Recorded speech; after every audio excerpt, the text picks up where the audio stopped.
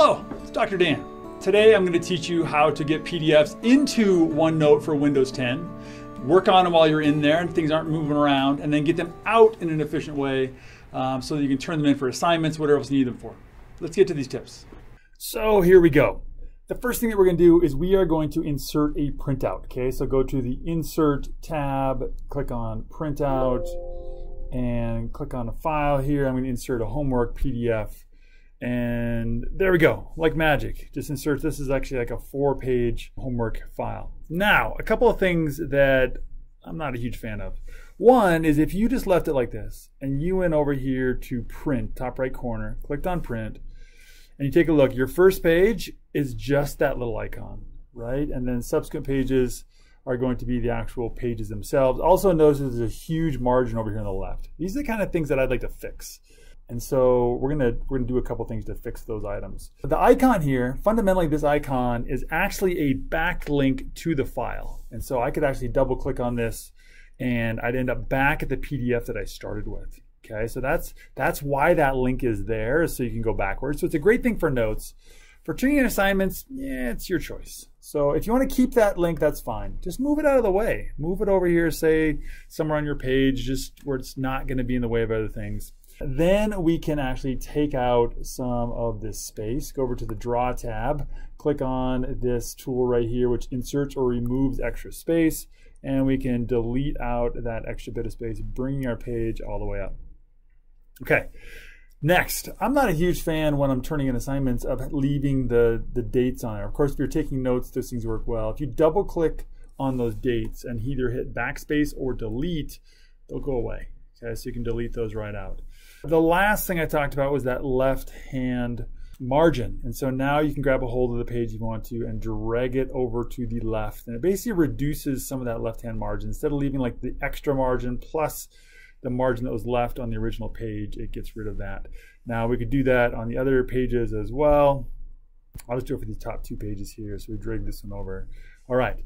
So next, the thing I wanted to mention is that as you're working along on this PDF, there's a chance that you're going to end up moving the image that's been created from that PDF, right? With this little plus sign right here, showing that you can move this thing around. If you don't want it to move, right click, or if you're on a tablet, long click, and set that picture as a background. It then will freeze. You cannot grab it anymore and move it around. Now you can move the whole page around, but you can't move that image around.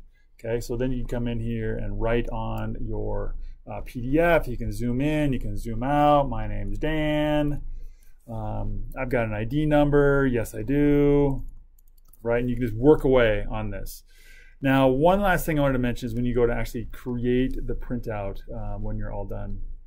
So we're gonna go to print. Now, ideally, we should have the same number of pages that we started with, right? So, I mean, the same number of pages that we had in our PDF, right? So here's a 4-page system.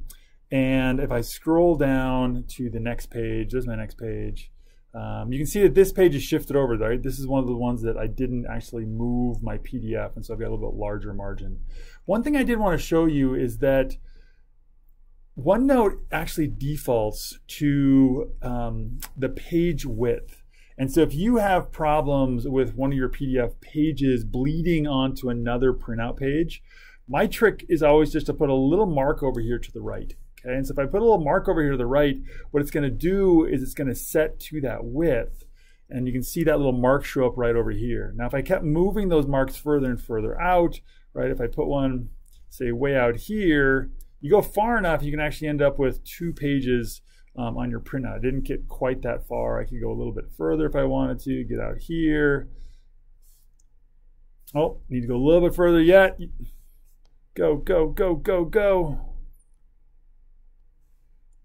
Okay, so there you can show that, like, if you keep putting marks over to the right or writing or whatever else, you can actually end up kind of zooming out as you go.